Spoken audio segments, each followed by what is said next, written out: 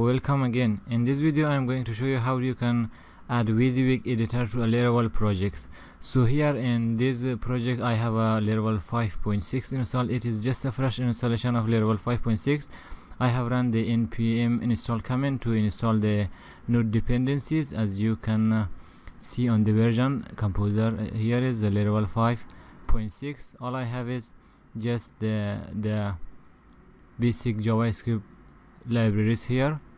It is by default it comes with Laravel 5.6, so I have installed all of them as well. This is just a fresh Laravel installation. So I have here the very simple application. It is by default. You can create the authentication, you can log in, and it will show you the dashboard like this. So if I come here to resources, to whom you are logged in here, I will create a form. Just for example, I am not going to save them on the database. I will just show you how you can add a Wysiwyg editor to Laravel project. So we might have a form here, then it does not have any action for now. We have form group. Let's say we have something like input.form control. It is a type of text. It has a placeholder of enter the title, and let me see how it will look here. As you know, Laravel 5.6 will come with Bootstrap 4. This is the style is Bootstrap 4. Everything is Bootstrap 4. That's why the design is a bit changed. I will add one more form here, dot form group. Then we have text area for the zone. Let's say the name is content, the ID is also content. They have a class of form control. Let's see how it will look like. It will look like this. So now I will add the Wysiwyg editor to this portion of the page so that we can have a very nice editable content here. There are many Wysiwyg editor out there, so I will use the Summernote. If you have ever used Summernote, or if you have ever seen, this is a very nice Wysiwyg editor. It is super fast, it is open source, you can freely use it in your project. So here it will look like this. So the way I will add this, I will just Google something like npm Summernote.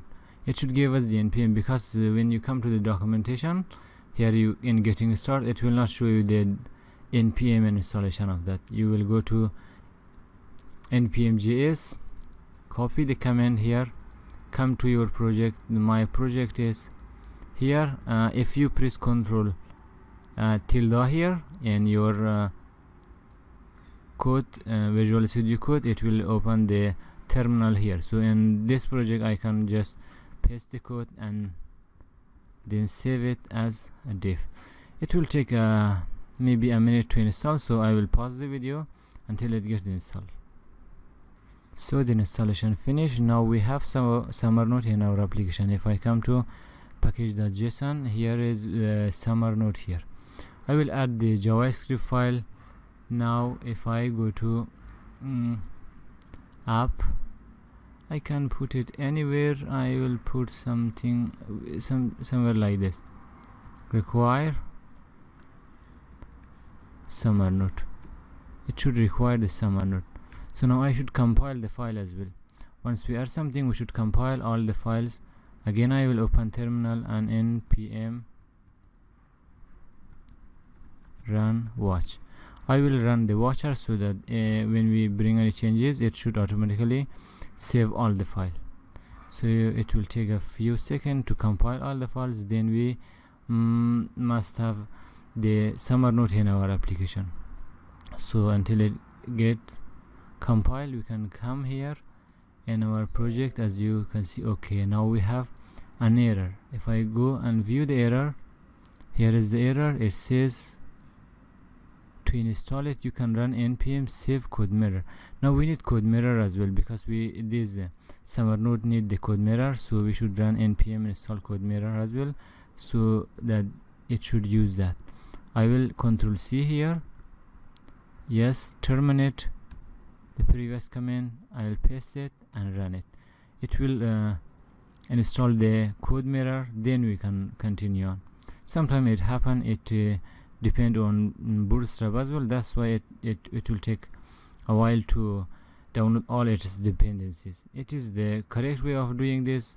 The other way of doing this adding the WYSIWYG editor is to just link them from a CDN, Bootstrap, Jquery, then the Bootstrap JavaScript, Summernote CSS, and then we have the Summernote JS. So the way we do is, because we compile all our file in a single file, we are doing this. Again, I will run the watcher. Let's see this time what will happen. This time it should compile all the files. We have added only the JavaScript part. So the way you will use it, you will just come here. You know, the ID is content. If I come here, this time successfully compiled.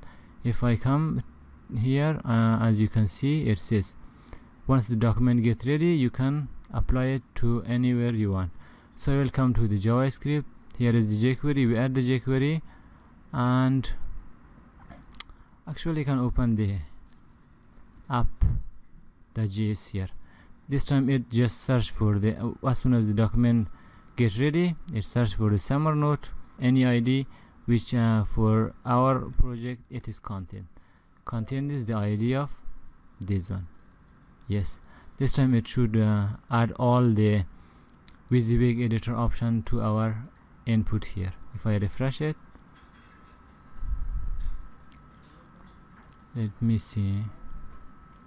Yeah, it is showing, but as you know, it is a little bit broken because we might have a problem with the CSS. Yeah, we should add the CSS as well. If I add the CSS from CDN for now, come to the app, I will add it to the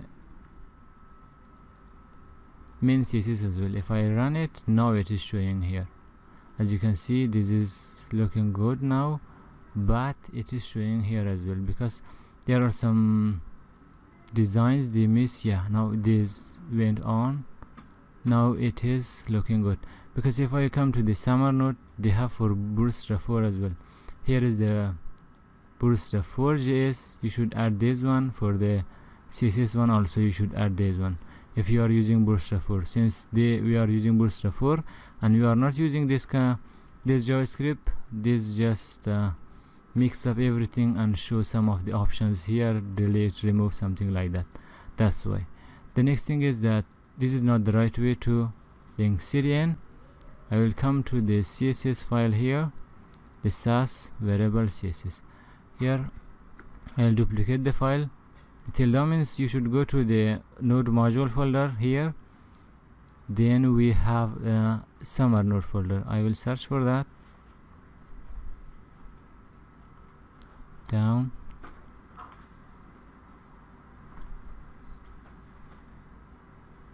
RST, yes, STU. Here is the Summernote. Then you can just come here, link it to Summernote. Then you have a disk. Inside the disk folder you can reference the CSS file. Disk Summernote. As you can see, here is the Bootstrap 4 version, bs4.css. If I save the file, now it should compile again. Yes, successfully compiled. This time if I refresh it, it is showing, yeah, the icons are missing because we are not using the JavaScript version properly. This is using the CSS is for Bootstrap 4, but the JavaScript is not for Bootstrap 4. That's why it just gave us that error. So we should fix it in our JavaScript file here. As we reference it like this here, we'll require it in another way. The other way would be to require the file like the source. As you know, there is a Bootstrap 4, so we can include it like this: require Summernote disk and then Summernote, because the directory is like that. If I go again to the Summernote here, As you can see, here is the Bootstrap 4.6. It will just include the JavaScript for that. Again, I will save it. It should recompile, and if I refresh the page, it will show us the same thing, because the font will not display. As you can see, it has 2 errors. If I see it does not show because of the fonts. There are the fonts. If I refresh again, fonts are the problem here. So the way it works is, as you can see, here is my server, and here is a public folder, and then home. But for my URL, it is going to the fonts, then vendor, then Summernote. If I come to the public folder, we have font, we have vendor, we have Summernote, we have this, and all of these fonts are compiled there, but it is giving us error here. It is because if I come to the home page of my application here, I can see all the folders here. That is the reason. So I will make a Htaccess file here to redirect us to the home page without going to the public. Here is how we will do that. Right there, if I add something, yes, that Htaccess. Inside this, I will add all the Htaccess code I need.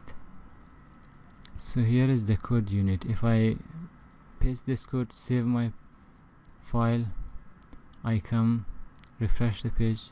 Now it is showing the Laravel. Without going to the public, it is showing us the home page. If I go this time, as you can see, all the fonts, all the files are loaded. So now we have a Wysiwyg editor. I can add something here, then I will come make it bold.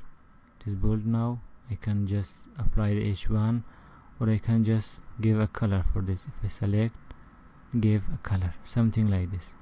So I hope it has been informative for you. If you have any question, feel free to comment it below.